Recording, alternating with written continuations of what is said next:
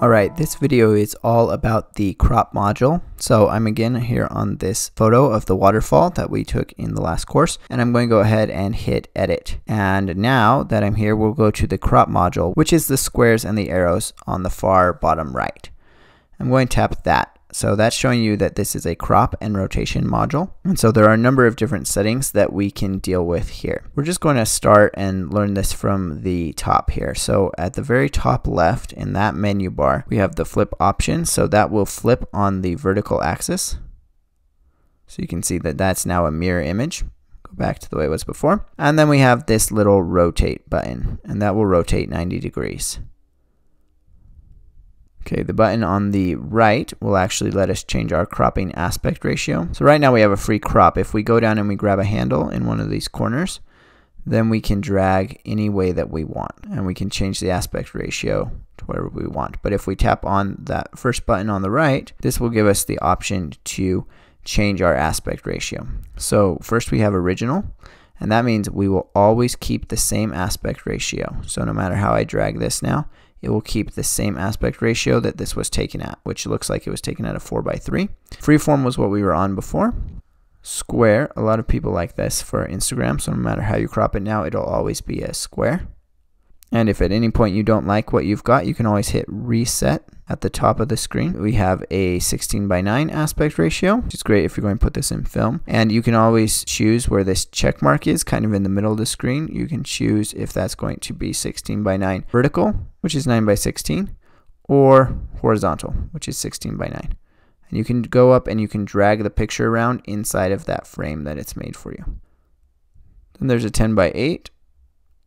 7:5, 4:3, 5:3, and 3:2. You'll notice they don't have a 4:5 on here, which is the max size that you can use in Instagram and still use up the whole space. So I'm not quite sure why they don't have that one, but you can always do a freeform to try and get as close to that as possible. They don't let you set your own aspect ratio, so you have to choose from the presets or freeform. So those are the only options. So let's go back to original so we can see some of the other aspects of the crop tool. I will reset this photo, and then we'll tap on the aspect ratios to get out of that mode. And remember, we have the 3-dot menu here, which will let us go into other options. And then down at the bottom, we have our different tools in here. So first we have our straightening tool. And so as we drag this, it will actually rotate it. But this is for more subtle adjustments than the full 90-degree rotation that we saw earlier. And so that will cause different crops depending on how we rotate it. We can always hit reset to get back. So for this picture, I really have too much down at the bottom here. But before I crop that out, I'm not sure this needs to be straightened, but its perspective needs to be adjusted. Often when we shoot something with the super wide angle lens, we'll need to make some small perspective adjustments to it to try and make it look not so wide. If we swipe to the left here, we'll get to the vertical adjuster. And so this will allow us to adjust the way the vertical aspect of the picture looks. And it causes things to crop, so you can see it's got the frame there of the original setting size. And as we adjust this, it's straightening it out some, but it's going to crop off some of those mountains. When you leave it for a second, then it will make the crop actually happen. Likewise, there's a horizontal adjuster, so you can change the way that that perspective looks. I don't think we need to change that one though. So now let's go back over to the straighten, and let's just see if we need to make any straightening adjustments to this. Since there aren't any like horizon lines or man-made structures in this, it's hard to tell if it's exactly straight or not. There's nothing to really guide us on that.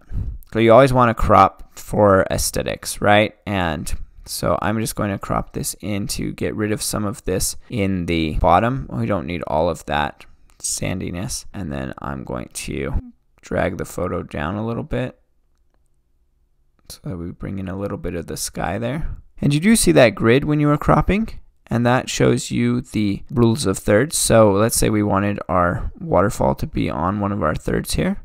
For visual interest, we can bring that in, like so. I'm going to try and set this to a regular aspect ratio, like a 4:3, just to make sure it's good there. And then when I'm ready and done, I can go ahead and I can hit done on this one.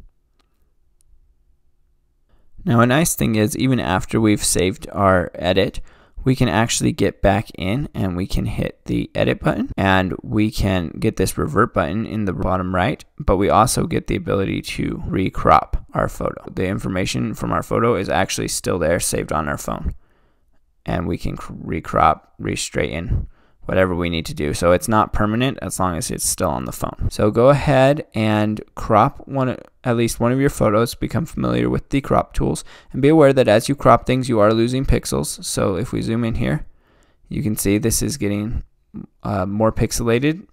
It's not really more pixelated, it's just we have less pixels that we're displaying in the same amount of space.